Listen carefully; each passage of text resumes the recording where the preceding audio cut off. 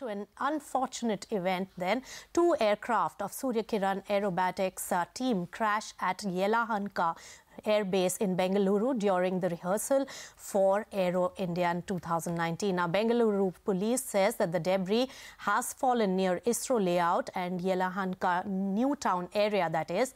And we will get you more as the story really develops on that one.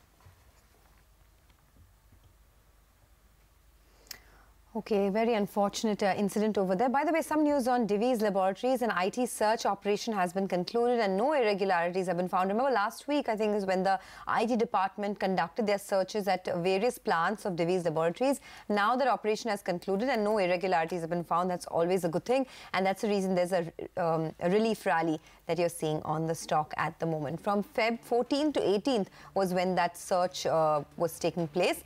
And now the stock is at the high point of trade. With that, it's curtains down on Business Lunch, though. Mid-cap radar comes up next, so don't go anywhere.